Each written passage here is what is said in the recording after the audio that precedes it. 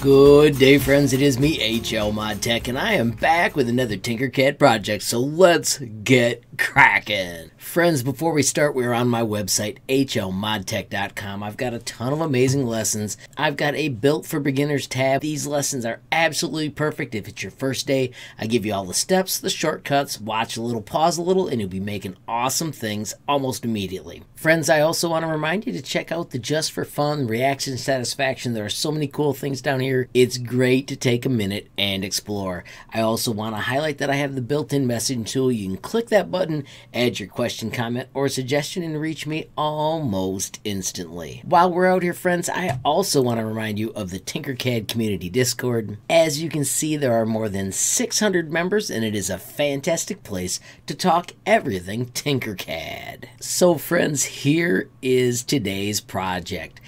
As you can see, all kinds of cubes floating in the air. I call it the HLModTech illusion. I could also call it fun confetti or something like that, but that's what I'm calling it. Friends, it is a ton of cubes. They are cute, they are adorable, but you have no idea why they're there, correct? Are you ready for this? If we go to settings and we turn on the shadows, hit the X, look at that. That crazy bunch of cubes actually spelled HLModTech.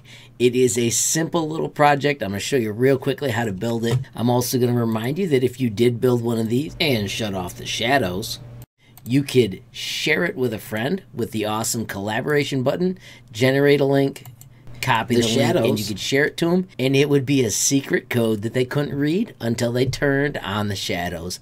How fun is that? All right, everybody, so I've showed you what it says. Let me show you how I made it. So I'm going to turn on the grid, and I'm going to just click the X to get out of that window, and then I'm going to grab each of these layers. When I do D for drop, it drops them all down. If I drop the entire chunk, it gets closer.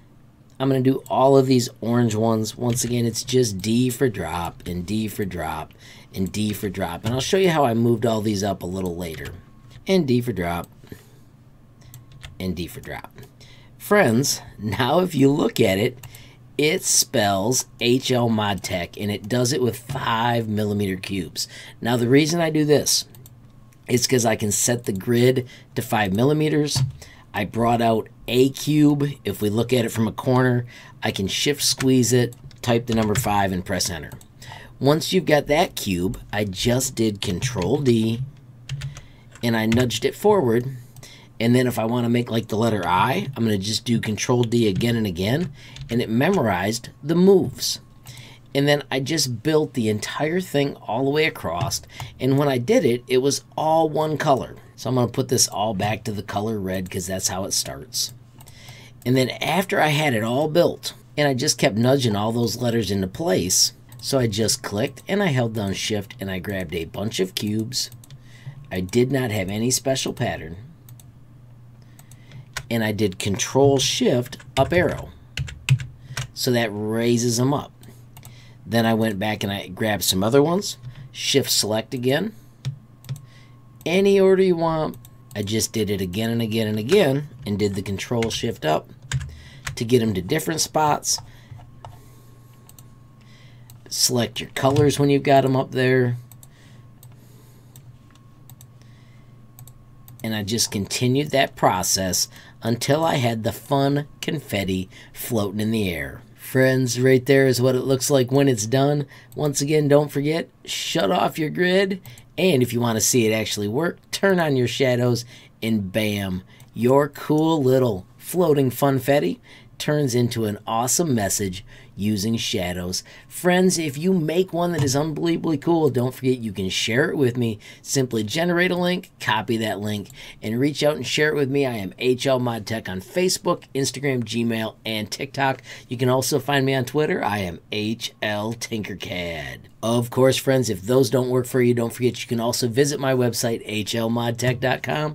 Down at the bottom is that sweet built-in messaging tool. You can click that button, add your question, comment, or share link, and reach me almost instantly. Finally, friends, most importantly, this entire project came to be because of Mr. Illusions.